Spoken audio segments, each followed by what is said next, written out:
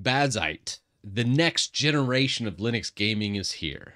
And this is really cool. It's like my own Steam machine. I have a home theater PC, which I'll link up here to where I reviewed this mini PC. It's RDNA 3, it's an APU, 7840HS AMD processor. Let's just say it's not a great computer for gaming, but we're going to use it like we use a Steam Deck. And that's kind of cool. And I did the entire setup live on stream for the very first time. So if you want to see the very first impressions, I'll put a link down below.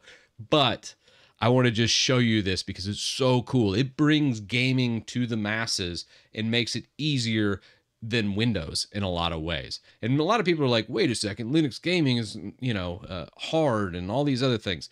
Normally, I probably agree with you. A lot of times Linux gaming is harder than Windows, but not with Bazzite. And one, just to silence those things, because I hear people running in the background going, I can't believe you, Titus. Helldivers 2 on my Arch Linux install does this, just to show you some bugs that happen in Linux gaming. But if a distro is set up to run as a gaming box, it can work extremely well. As Stream Deck has shown, well, Bazzite kind of picks this up. So you can see right here, it's broken, something with InProtect, blah, blah, blah. I'll troubleshoot it. There'll probably be some option I can add to the thing, or maybe I'll download some other thing. It's complex. I get it. And I don't want to make you go, I'll just stay on Windows. I want to show you this because it's kind of amazing. Here's the startup. And as it starts up, I'm kind of like, okay, pretty cool. And we can flip around. It's exactly like a Steam Deck, but I want to show you the settings menu because this is no Steam Deck. I've put this directly on my TV as well. I'll put actually photos because my wife loves using this little home theater box to play like Hi-Fi Rush. I thought that's kind of cool. And the HDR worked right out of the box. So I was kind of blown away by the display scaling and HDR working as well as it did without me having to do anything. So this is what I'm rocking right now. It's this Steam version right here, this entire build, everything. It's using the 7840HS with 780M graphics. Here's the frequency, 8 cores, 16 threads, and RAM has about 32 gigs. But there's no external GPU on it, and this is just what we kind of have. It's kind of crazy, and the VRAM's only 4 gigs. But I wanted to just show a stock setting without me messing with anything. And let's hit Helldivers, because Helldivers, as you saw on my regular system, it just kind of bombed out. Now, this game is a little more demanding, and using it through an APU is not recommended. However, I've kind of just set it up, and it works. Here comes the launch, and let's see what we get. Do we get the InProtect error? There's the start screen. I'm going to just fast forward through this. And you'll notice right off, I've done some optimizations for it being an APU. If you're going to game without a graphics card, expect graphics to not look the best. But I basically took the Steam Deck and I was like, okay, Steam Deck runs at 800p. I'm going to crank this box to about a 720p. That way I can get 60 frames per second, which I don't think Helldivers 2 gets 60 frames on the Steam Deck. But the cool thing is we have all the same controls over here. And let's put in a little bit of performance settings. Okay, great. And I'm going to just jump in and run a quick game here. Now, I don't have any sound going, but if let's say we wanted sound, let's see what we can do here. Trying to do this in a Linux instance, probably not the smartest idea. But look at that. Live sound change. That's just crazy.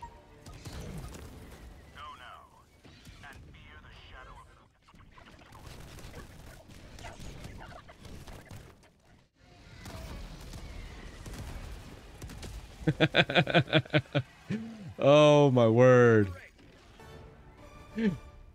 All right. Well, I think we could easily say this is pretty darn cool. Got 2 kills. Watch out, I carried this team. But I was just kind of blown away with how good everything feels right out of the gate. It feels like a console using an actual PC, much like the Steam Deck. It feels just like that. Almost all of it is here. If you need to get to the desktop to do kind of a customization, you still have that switch to desktop option just like you did. And I want to show a couple things on the desktop real fast because I thought those were really interesting. But before we do that, on the settings page, if you want to update the system, you can actually just go, you know what? Let's go ahead and apply those updates. And what it does is it goes in the back end, updates the whole Bazzite, Steam Deck, all of it, OS, and makes this exactly up to date with all the latest patches without breaking anything, which is amazing. And even more so, they have this you can load on Steam Deck. And I might actually just wipe out my Steam Deck OS and roll Bazzite on my Steam Deck as well, because I do like a lot of the customizations, the latest kernels, a lot of the latest drivers, so you get a little bit more performance than your typical stable release from Steam Deck. And the beauty of it is everything's kind of done through these OCI images, so it's all immutable, meaning you can't really break the system doing anything. And we'll get on the desktop and use their package manager. Now, a lot of people know Fedora-based systems use like DNF package managers. This one, DNF's there, but it doesn't really work because it's an immutable file system. You really need to use something called UJust. And UJust is really cool because you can do EmuDeck, you can do Decky Loader, you can do all these things that you usually would do to pimp out your Steam Deck. Well, they just made it a lot easier using Bazzite. And it's really neat, the integration they have. You don't see like grub menu or anything traditional that you would see in most Linux distros. They really built this to basically emulate Steam OS on a PC. All right, we're coming back up. And we're back. All right, we have our controller working now. So what I'm gonna do, let's just boot. And I'm using the controller to basically manage everything for now. But as we switch to the desktop, I kind of want to show some of the more Linuxy desktop features that some gamers might want to use. So we'll have our regular keyboard and mouse. They have a really neat terminal. PTY-XS is what this one's called. And I'm just going to take this and we're going to zoom in at just a hair. Here's the commands that it has. You got to have NeoFetch.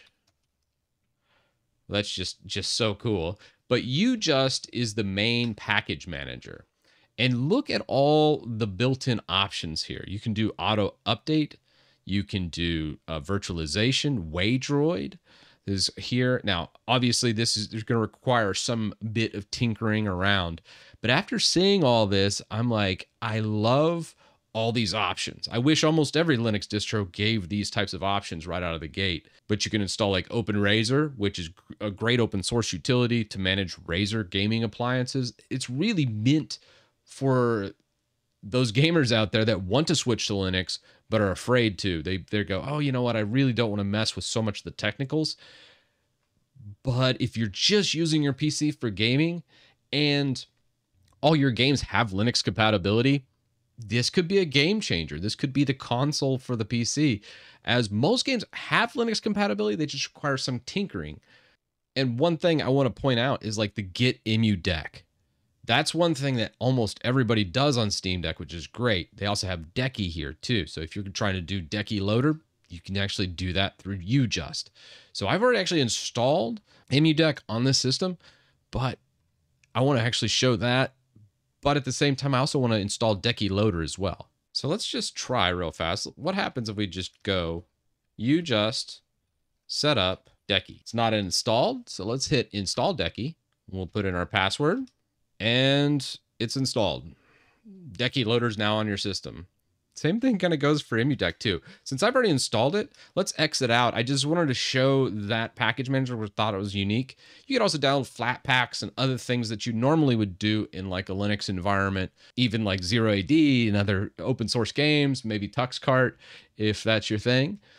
But I want to return to gaming mode and kind of show you EmuDeck, specifically just launching an emulation station and showing that. So I could install all my games, but I have a pretty extensive emulation library. And what I want to do here is just showcase a few things. Like, let's go like PlayStation 2 emulation. This is something like a Pi couldn't handle.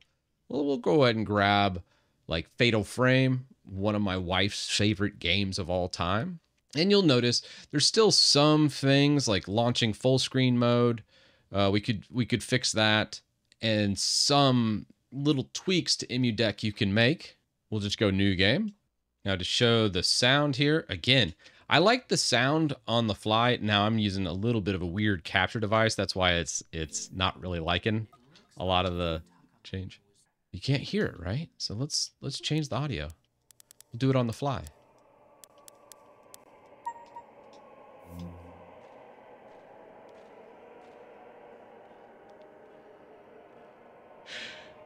I mean, it's so cool. So you can play your old game, and you can upscale this. You can do a lot of things with it as well. Oh man, so cool. But we're gonna exit right back out, and we're back on the main screen. And I got a few things here, like probably my favorite game of all time, like Final Fantasy III. I absolutely love this one. And we got the classic intro for Final Fantasy III with the organ music here.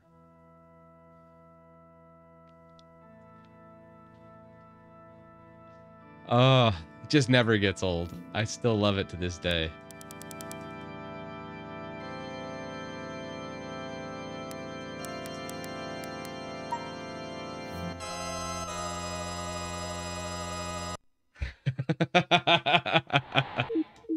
I'm sorry, I'm having too much fun here. I need to wrap up this video and just kind of give you my final thoughts, because there's just so much cool stuff that you can do with Bazzite. And I see a future with the ultimate Steam machine that is built by a Linux community and an immutable distro like it's packaged in Bazzite. That's not perfect. There's been a few things, specifically like launching Dolphin and Wii emulation can be a little bit hit and miss. So I'll mess around with that a little more. I've also had some power management issues. Like, let's say I leave it on for an extended period of time. I've had a couple lockups. Sometimes when I go to turn it off, it doesn't turn off all the way. And I have to go and hard power it off. But that's about it from the con side of things. Those little things for such a new project is not bad. They've polished this thing to an extent that no other Linux distro out there, I think, I would recommend to a gamer, except for maybe this one. This is insane. I hope you guys enjoy it. Try out Bazzite, and if you look on the main screen here, the download button from the official Bazzite website, the cool thing about picking out your hardware, how do you want to use it? If you want to use it like a home theater PC, you want KDE, and you have an AMD as your main GPU, you just say, hey, I want to use it like a Steam machine. It'll recommend Bazzite Deck. Or if you say no, it'll just recommend download regular Bazzite if you want to just get kicked to a desktop without going directly into the Steam Deck type interface. And this is really good. And if you're using like an NVIDIA card for your PC, you could switch that out, and then it automatically loads all those drivers. This takes out all the guesswork that you have in Linux. Even a veteran like me, I still run into problems when I'm messing around in Linux with certain things, and having a team of gamers on the Bazzite team here, all these people, this is the people that made it happen, and they're sitting there gaming every day, and when they find things wrong, they go ahead and tweak the system so it works easily for you, so you don't have to spend any time tinkering. And I think that's amazing. Will I run this for my main system? Maybe. I mean, it's been almost a month now, and you know me, I like to reload my system every month. and this looks like a fun challenge to see if I could use it for an entire as my main box. Will I do it? I don't know. Maybe on another drive. We'll see. Well, with that, let me know your thoughts down in the comments, and I'll see you in the next one.